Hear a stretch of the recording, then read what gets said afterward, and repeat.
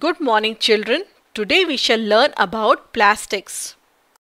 We all use articles made of plastics like bag, containers, bucket, mug, utensils, even furniture. Plastic toys are very common. You know, plastic is actually a polymer like synthetic fiber. In few plastic, monomers are arranged in a chain like beads in case of necklace.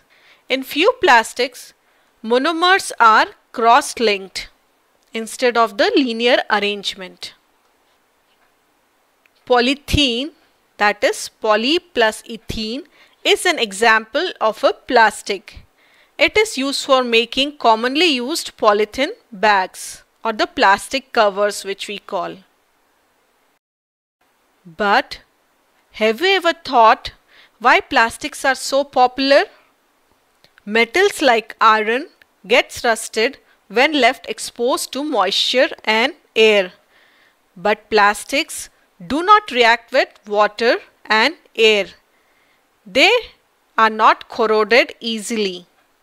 So we can say plastics are non-reactive and do not react with chemicals very easily. So, it is ideal for making containers. Plastic containers are also used to keep chemicals. Plastic is very durable. It is also very flexible and can be given any shape. So, plastic is used widely from making toys to making furniture. Plastic is used to make switchboards, base of bulbs, body of electric appliances, coating over electric wires. This is because plastic is an insulator. On the other hand, we see plastic handles on cookware as it doesn't get hot while we are cooking. This means plastics are poor conductor of heat too.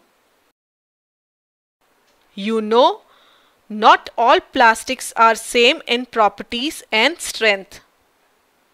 If you hold a ruler made of plastic near candle flame, it will become soft and will bend easily.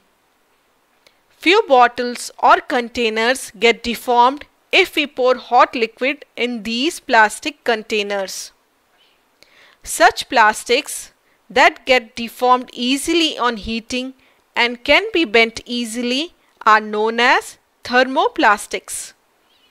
Polythene, PVC, etc. are common thermoplastics that use regularly. On the other hand, there are some plastics which when molded once cannot be softened by heating.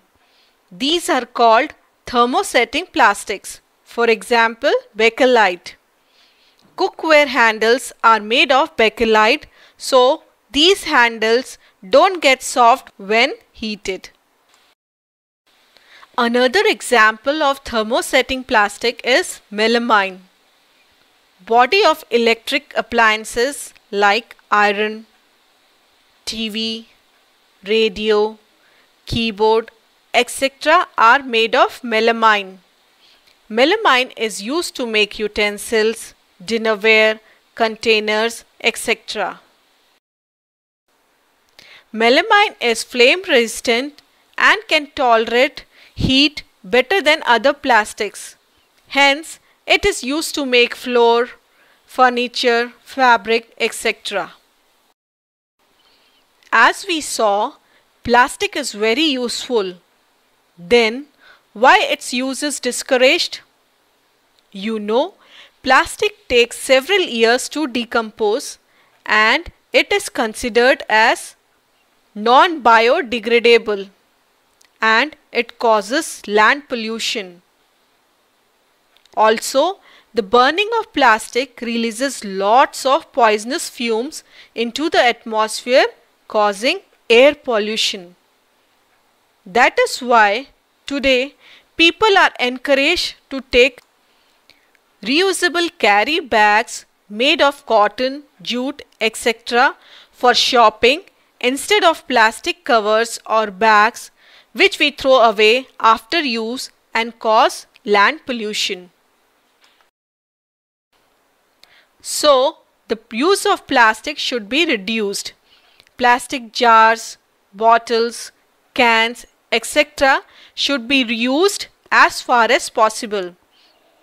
They should be recycled to make other things. How do we do this? Don't throw all the kitchen waste, paper, plastic, all the wet and dry waste together in one dustbin. Don't burn the plastic waste. Keep the plastic waste separate.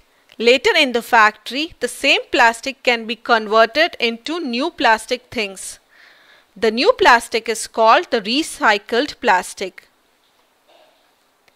So, in summary, reduce the use of plastic, reuse and recycle plastic as much as you can. Now you know a lot about plastic. To sum up what we learned today, what are the characteristics of plastics? Plastic is non-reactive. Plastic is light, strong and durable. Plastics are poor conductors. Plastics are non-biodegradable. So, reduce, reuse and recycle plastic. That's all for today. Bye bye.